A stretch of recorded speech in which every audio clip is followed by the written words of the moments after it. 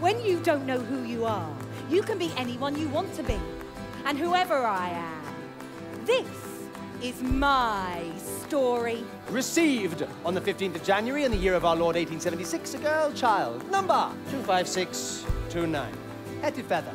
That's not my name! I was only a few days old and I'd lost everything.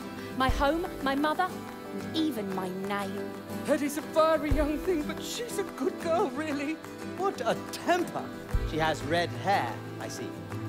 You are at the Foundling Hospital now, and you must obey our rules. I'm going to be a circus rider.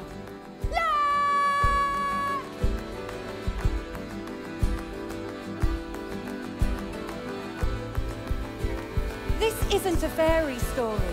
This is my own real life. And in real life, people don't always live happily ever after.